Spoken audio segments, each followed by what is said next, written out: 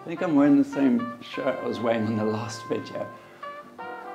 Hey, I'm JP. I've spent the last 7 years trying to understand how visual language could help me tell better stories. This whole thing started when I was photographing a group of Mexica dancers way back in 2017.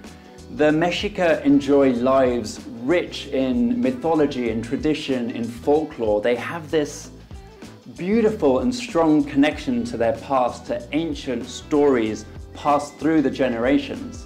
And I found all of this fascinating, and I really wanted to discover a way to bring the stories and the images we were creating together. So fast forward 7 years, and this interest in storytelling has turned into a full-blown obsession. But there's a good reason for that. I think it's made me a much better photographer. And I think I can sum up this change in just 2 words. Be coherent. You see, a photo can be much more than just aesthetically pleasing. You can also compose the elements in your photo to communicate meaning, to transfer meaning. This is visual language, and I look at it in more detail in other videos. I'll post a link up here.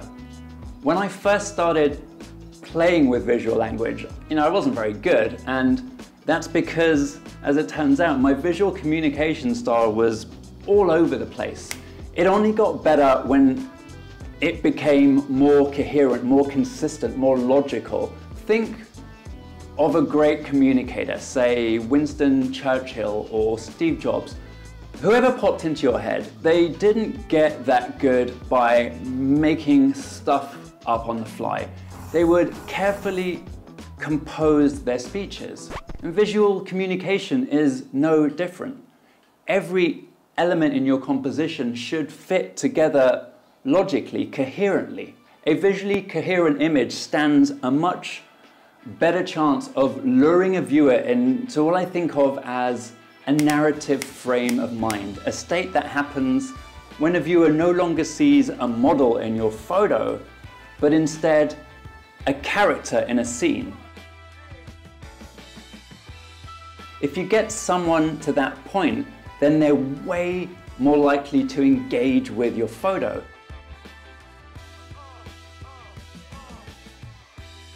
I took this photo of Linda about 7 years ago now. It's actually one of the first Mexica photos we made together. And at the time I was really happy with it. I liked the geometry in the pose and the leading lines on the tree. Looking at it now, I see a giant issue with the visual language. The image was taken at sunset, but my lights are set to 5000K, and that's the color temperature for the midday sun, not for the setting sun. That's a problem. The lighting is incoherent with the rest of the scene. It's just not logical. Photos like this don't make good narrative photos because you see a model posing, not a character.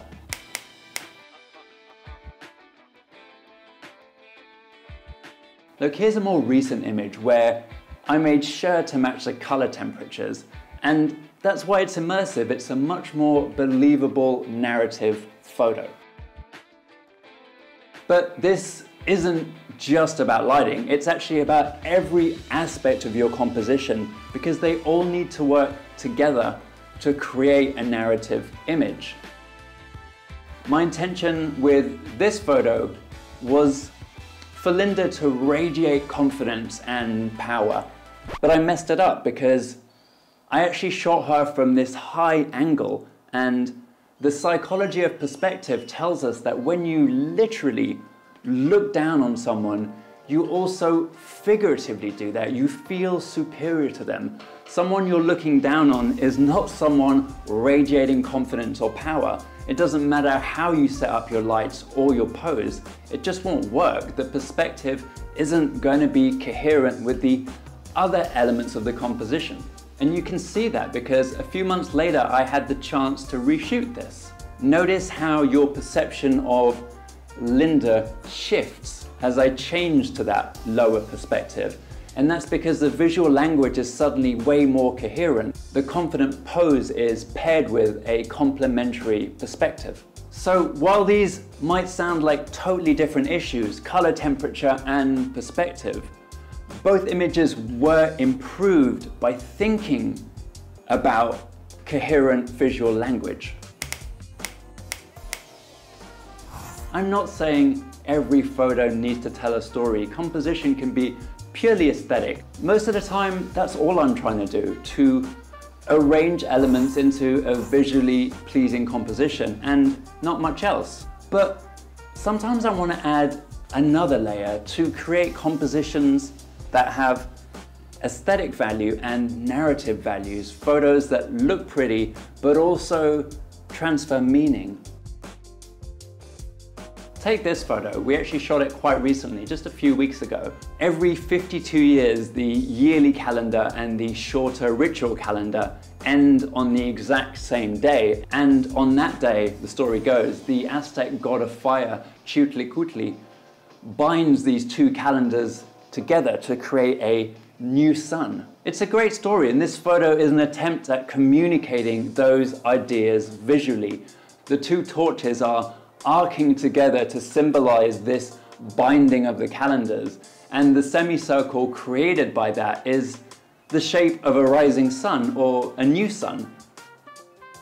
That's a narrative side of the composition, but there's also an aesthetic side here. That semicircle is also a strong geometric shape. Hidden geometry is a well-established compositional technique. I do believe that if you work on creating these cohesive compositions, you're taking a first solid step towards better narrative photography, to having people see characters in your photos rather than just people posing.